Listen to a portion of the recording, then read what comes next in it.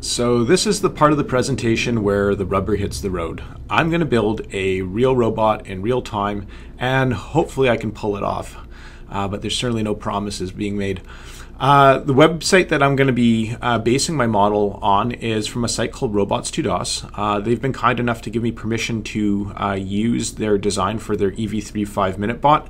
And it's called the 5-minute bot because allegedly it can be built in 5 minutes. We'll see if I'm able to work that fast. What we'll wind up with, though, is essentially a simple chassis here with 2 wheels and a caster wheel here at the back. Okay, so let's get started. I'm in LEGO Digital Designer. I'm going to select the Mindstorms tab, and I'm going to go into the free build. Now, the kit that we're going to be working from happens to be the Mindstorms EV3 retail kit. So you'll recall in a previous video that we were able to set filters. I am once again going to do that. I'm going to go down here to the bottom left-hand corner where it says Filter Bricks by Boxes. And I'm going to select this 31313 Mindstorms EV3. That is the retail edition of the Mindstorms kit, and it will have all the pieces that we need to build both the physical model and its simulated counterpart. You can see that when I apply the filter, of course, my palette becomes limited, so that's good.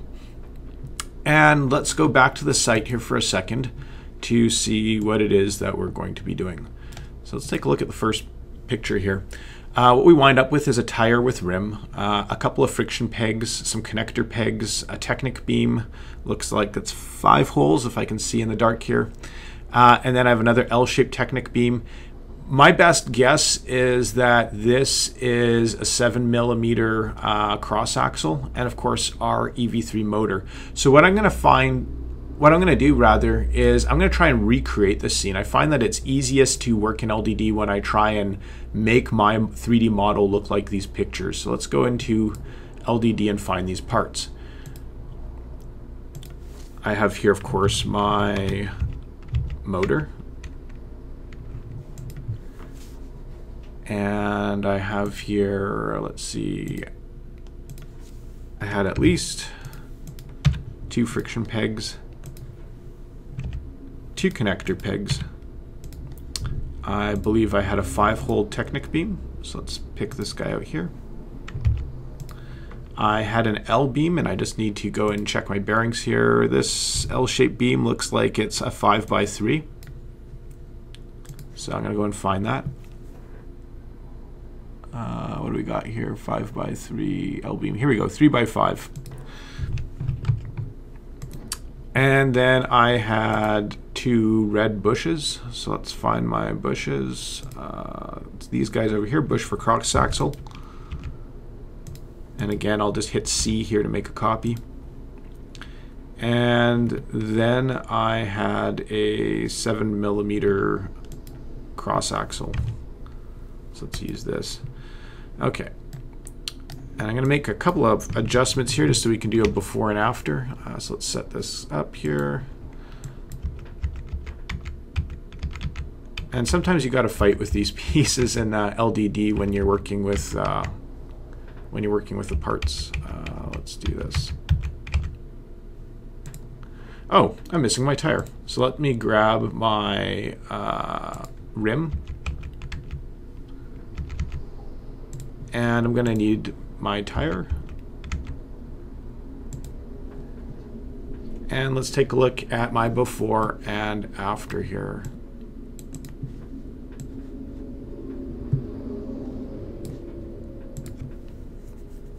Okay, so it looks like we have the first picture in our model built. What we're going to do next is I'm just going to go on down to the second picture. Let's take a look at what's happening here. So this is the second photo, and we're going to put the cross axle in through the tire. Here's my 2 red bushes, and then we're going to build some sub-assemblies here that my guess is are going to be used to connect the tire to the motor. So what we're going to do is, before doing that, I'm going to introduce you guys to a concept called grouping. Now, one of the things we're going to find as we build our model is that it becomes really difficult to move a collection of pieces together when they are not grouped. So let's just see, for example, if I wanted to move this tire and rim, watch what happens. You can see that the rim is not moving with the tire. So what I actually want to do is I want to make a window selection like this. And I'm going to go Control-G to create a group. You can see here on our brick palette that there's a tab over here that says Groups. And we can see that when we do that, I now get a group. And it looks like I'm missing my tire. So what I'm going to do is I'm going to click on the tire, and I'm going to hit this green button here to add selection to group. And now with the group selected, I can move both the tire and rim as one assembly. So it's an incredibly useful tool. Highly recommend that you get into the habit of grouping all of your sub-assemblies. So we're going to take our grouped tire and rim. I'm going to put it upright. I'm going to take my cross axle here and just give it a poke through the middle. I'm going to add my my bushes here just to keep my tire together. And again, what we're going to do is we're going to add the bushes and the axle to the grouped tire. So let's click on here. My axle, I'm going to hit group, and then I'm going to click on the red bushes here, so you can see I have one selected and then I have the other selected on the other side, and I'm going to hit add selection to group. And of course, as we modify our group, we can see that our preview of it here in the grouped palette changes, so like that always stays current. Next, I'm going to take my Technic beam and my two connector pegs, and I'm going to set them up like so. And what do you think we want to do at this point in the game? Of course, we want to group. So let's make another group. And then lastly here, I'm going to take my L-beam and I'm going to add these two friction pegs here to the base of the L-beam. And of course, we'll do another group. So we'll wind up here with 3 groups and a motor.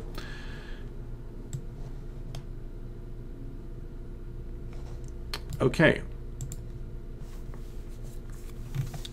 So let's now put this all together. I'm going to take my motor, put it upright. I'm going to grab the grouped tire, rim, and cross axle, and I'm going to connect it to the one side of my motor. And then I'm going to take these 2 other assemblies and also connect them to my motor. And this is going to allow us later on to be able to mount these motors to our EV3 intelligent brick. So let's just put this up here. And then I'll take this second assembly and do something like this. There we go. And at this point, we're going to make an even larger group, because now we want to be able to work with this motor, wheel, axle, and these other elements as one big block. So I'm going to go like this, and I'm going to go Control-G to group. You can see that when I do that, my earlier groups have disappeared, so I can just delete them.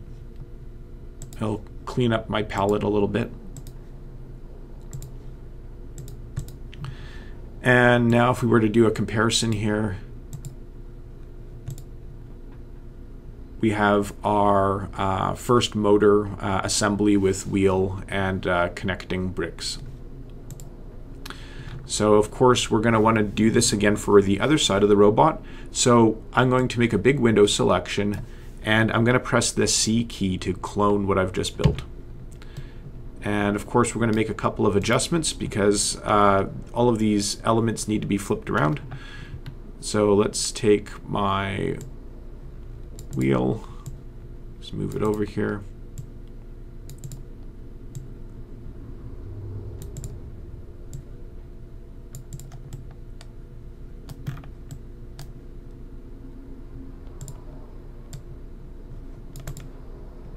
Actually, let's do this.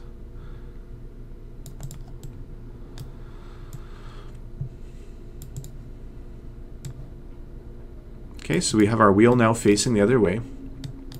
And we just need to take these connecting bricks here and shuffle them over so that they're facing the other side.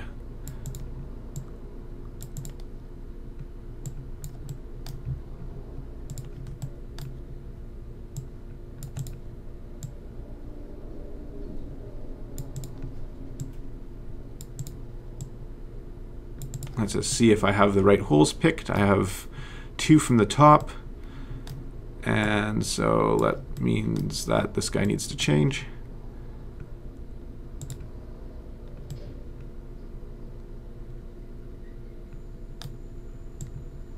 Actually, that might have been okay. Okay, perfect. I was wondering when I was gonna be able to get that done. I'm gonna go here and I'm gonna create another group. So now I have 2 groups, each of my motor assemblies. I'm going to come back into my brick section here, and I'm gonna find my intelligent brick. So my intelligent brick is this thing over here. And this is basically the computer that's going to be driving our creation. Of course, what I can do here is we can actually create subgroups within a group, which is just an organizational structure. So let's take this group here. I'm going to make a group of my intelligent brick. And I'm going to take each of these motor assemblies and I'm going to make them subgroups of the intelligent brick. And this just gives this a little bit more of an organizational structure, like I said. This step is completely optional. However, I do find that when I'm building, life's a lot easier if I use groups, so I highly encourage you using them. Okay, so I'm going to get rid of these empty groups.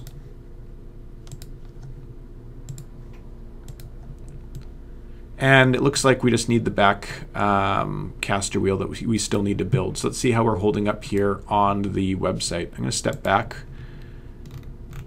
And we're at this stage in the game here. So what do we need here? A 13 hole, it looks like, Technic beam and 2 friction pegs. So I'm going to go back into my bricks. I'm going to find my 13M beam. I'm going to need 2 friction pegs. So let's come here and find 2 of these black pegs. And where do these pegs go? Let's see. Okay, so we're going to put each peg here at the end of the beam. So let me grab one of these. And I'm going to grab a second. And of course, what are we going to do? We're going to group. So I'm going to make a group. You can see here that now we basically have 2 top level groups. I have my robot assembly, and then I have this Technic beam with 2 pegs. Okay, next up. We're going to take the beam and we're going to put it to the back of the robot. And this is just a brace that's going to add some stability to our model. So I'm going to grab my robot here, and I've selected the top level group, and I'm just going to put it on its back, just like this. I'm going to grab my model, come to the back, and I'm going to snap these pieces together like so. And at this point, because this Technic beam with friction pegs is now attached to my robot, I'm going to make it a subgroup of the robot.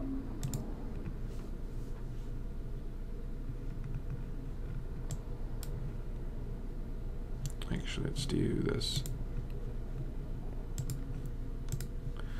Okay, next up, we're going to need 2 L-shaped beams and what looks like a 7-hole Technic beam and 6 friction pegs. So let's go back to my bricks. Find my 2 L-shaped beams. So I have my 2x4 beam. I have a 3x5 here. And then I have, what did we say here? 3, 6, I have 7 holes for the Technic beam. So it's this guy here, 7M. Next, we will add the 6 friction pegs. So let's go here and add my 6 pegs.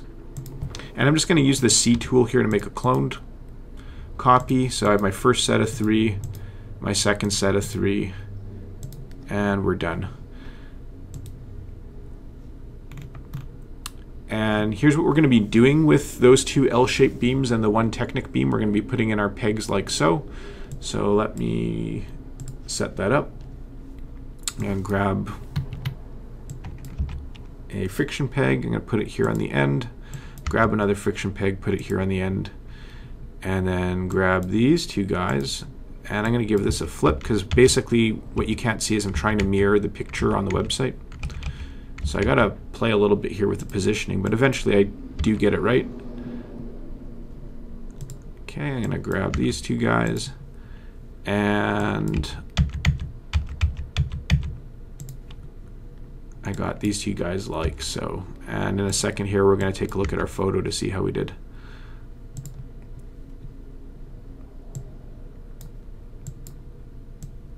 And of course this would be a great time to create some groups. So I'm going to create a group from this.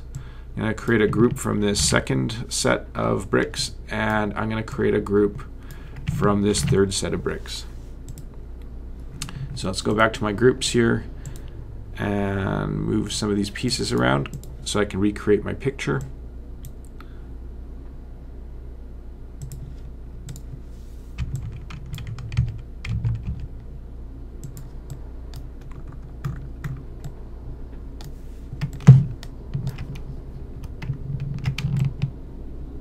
Okay, let's see how we did. Not too shabby. Okay, so next up we're going to take these three groups and turn them into a larger assembly. So let's take my Technic beam here and just move it about.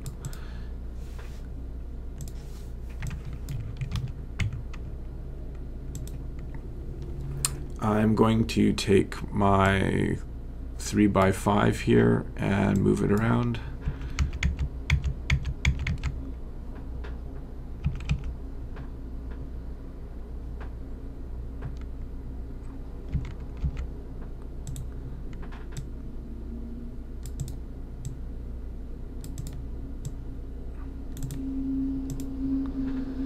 And then I'm going to take this last beam here and move it around like so. Let's see what we're doing here.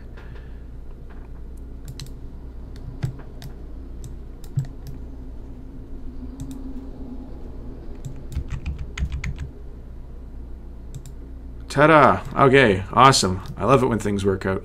Let's see how we made out. So, okay, so this is now our larger subassembly. We're going to be using this to connect our back caster wheel to the main chassis of the robot. So again, you know that I love to group, so let's make a group. And I can do a little bit of house cleaning here and get rid of some of these empty groups here that are now cluttering my brick palette. So let's take this big group and do this. Great. So you can see how this is going to come together, that this is going to be the one side that's holding our caster wheel, and then we're going to have a mirrored side here doing the same thing. So let's select my group. I'm going to hit the C tool to create a clone, and I just need to invert some of these pieces so that I can make the connection on the other side. So let's do this. And while we're doing that, I'm going to create my group. Control G to create the group. And let's see what's happening here. I got to take these pieces and move them as well.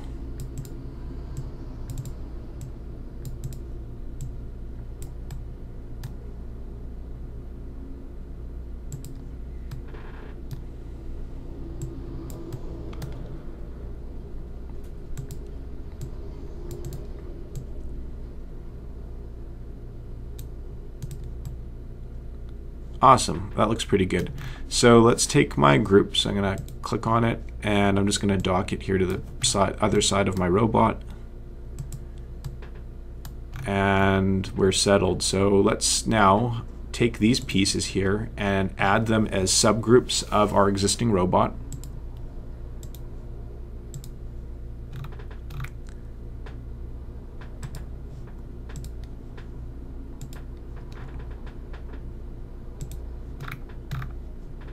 And then I'm going to clean up these empty groups. Great. Okay, so we're on the home stretch here. Let's just take a look at how this caster wheel is built. So again, we're just using a simple rim. I'm going to guess that this is a 9M cross axle, and I have 2 bushes to connect the rim to the axle, like so. So let's do it. I'm going to come back to my bricks, and I'm going to create my rim. This is my rim. I'm going to find my 9mm cross axle here. So let's go into here and look for the axle. It says 9M, which we can see here. I'm going to thread this through my rim. And to the degree possible, we want the rim to be centered. Great. And then I'm going to add my 2 connecting bushes here. And again, these are just going to ensure that the rim doesn't wobble around when it's rolling. So it's going to keep this all firm and together. And of course, this would be a great time to group. So I'm going to create another group. If you only remember one thing from this video, remember to hit Control-G and group. Group and group often. Let's see, it looks like my wheel's missing from my group, so I'm going to add it here.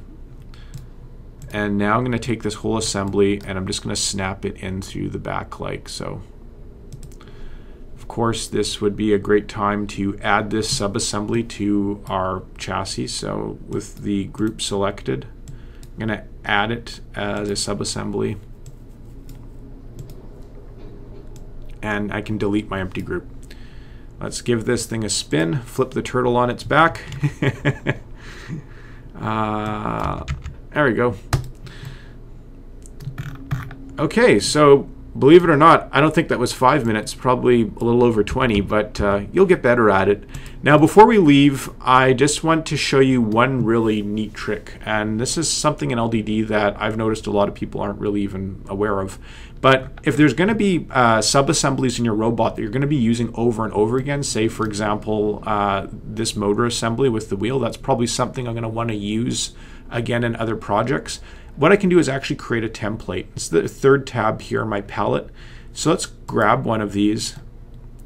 And I'm going to go to the templates here, and I'm going to create a template.